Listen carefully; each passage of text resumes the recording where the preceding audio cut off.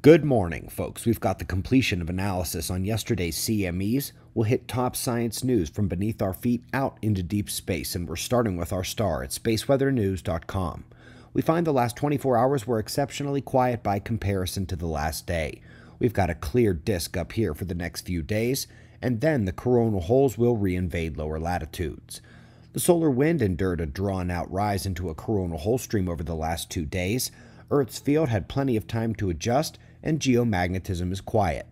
So let's revisit that bonanza of filament eruptions we showed yesterday. It is clear that the bulk of these CMEs would miss Earth, but that's about all we could say without coronagraph updates.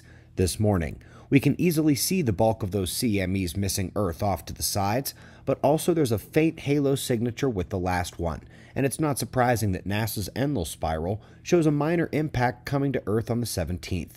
But right before that, NOAA is tracking the leading edge of the next coronal hole, and they think it will arrive the night of the 16th.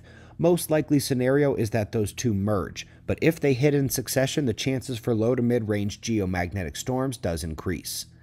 Quick note as the top quake of the day was a blot echo at the deep transitions beneath Japan. When we look and find atmospheric signals nearby with the large storm, that's two of the major earthquake watch factors rolled together there. Let's move on to the top science news and get started with some aesthetics. Folks, the most detailed universe simulation is now online and available to everyone.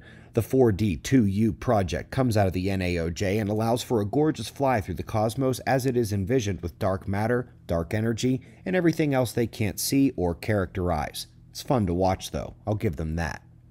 Up next, it's always fun when scientists pay half attention to what's going on. Here, they're scoping hot gas and plasma near the nucleus of the Milky Way. They're also getting the surrounding cooler gas, and they are identifying a number of regions that are dense enough to form stars. But for some reason, they're just not. They offer some basic guesses, but in the end, say it's a mystery. And perhaps they should simply turn around and look into the past another way. Take what you learned from the baby stars you have found in there, and figure out what they've got that the starless regions don't. While we're out here in space, let's take a swipe at sterile neutrinos. As WIMPs die as dark matter candidates, axions are on deck and having no less grand a failure, but sterile neutrinos are many astronomers' vote next in line. Sadly, that's a bit of pet project bias there, as there really isn't the slightest bit of evidence throughout the search history to back that pony. We're jerking the wheel back to Earth here for a very interesting paper that would fully explain why some foreshock and aftershock patterns vary so greatly, from no foreshocks to no aftershocks and the sliding scale between. If you've ever wondered why that is, and have a whole bunch of time to read complex geophysics, I recommend this one. Let's ease back out into space with another nova-like variable, and this one apparently is changing its orbital period. Veteran observers smiling at the nova-like description Easter egg. Please, astronomers, just call it a nova. And speaking of, folks, we have long described the stellar atmosphere accumulation nova, and this last week, we went over the deflagration aspect rather than a nuclear explosion.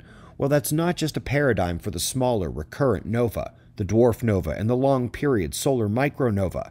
This interaction with a dense circumstellar medium can trigger the biggest nova events in the universe as well.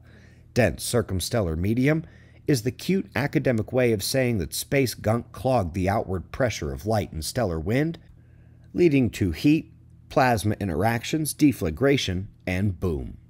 We greatly appreciate your support. We've got wind maps and shots of our star to close. Subscribe and we'll do this all again tomorrow.